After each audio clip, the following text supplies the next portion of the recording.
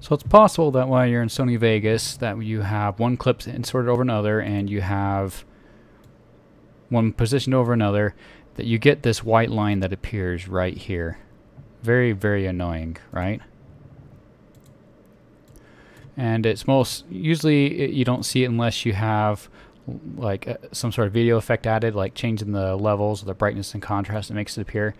It's really annoying, but the fix for it is actually incredibly simple. I'll show you what the problem is.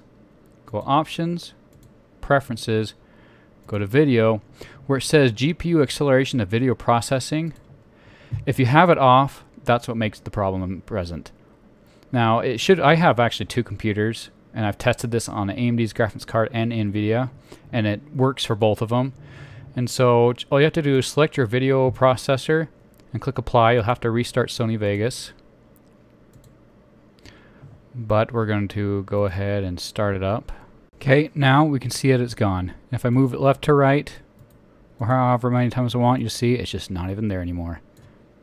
I'll come back to make sure, prove it to you that it's still there. And it works.